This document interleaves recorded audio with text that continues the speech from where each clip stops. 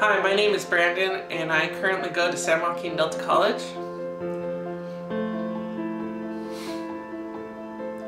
This past month has been a bit of a challenge for me. The spread of COVID-19 and the stay-at-home orders has had a big impact in my life. One of those big impacts have been the school closures. Not being able to go onto college campus and interacting with my classmates, as well as the much needed hands-on classwork that I would have gotten on campus. Now having to adapt to only online classes has been a bit of a transition for me, but I'm still working on it. The other impact is the social distancing for sure.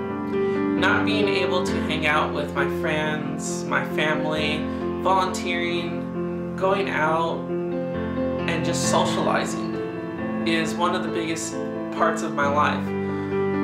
I'm used to being out and about almost every day. So not having that has kind of put me back into a non-moving state, I would say. I'm used to having socials at my house if I'm not out and about. Having friends come over for movie nights, game nights, but now it's just been very quiet.